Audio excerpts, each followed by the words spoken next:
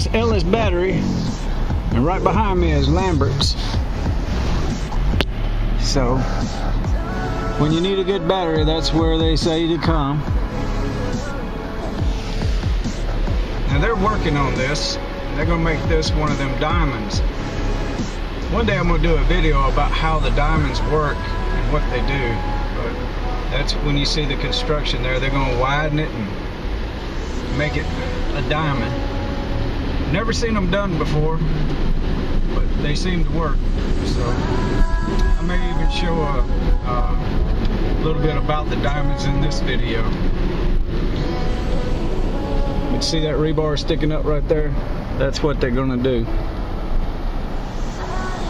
Or when it's cold like this. Look, they even got a video camera.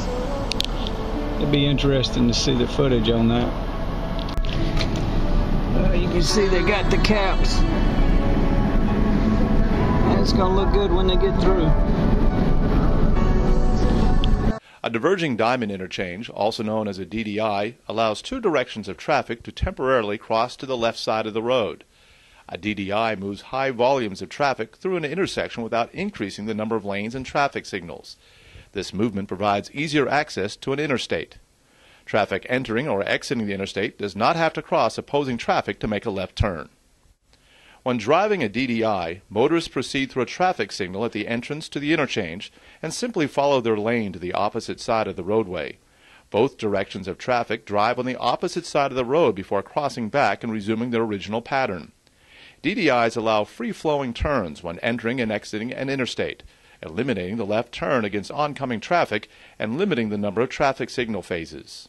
Traffic signals, signs, pavement markings, and a raised concrete island where lanes crisscross will guide you and keep you from turning into a wrong lane.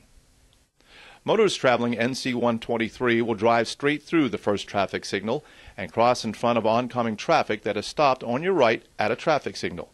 Then you'll be on the left side of the bridge, with the opposing lanes on your right, separated by concrete barriers.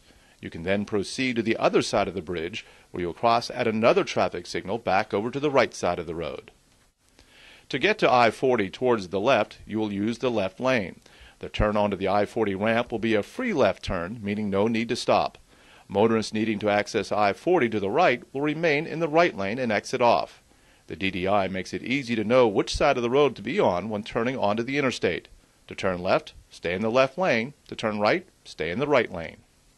If you exit eastbound I-40 to go north on NC 123, when the signal is green, you will turn onto the left lanes of northbound NC 123 on the bridge.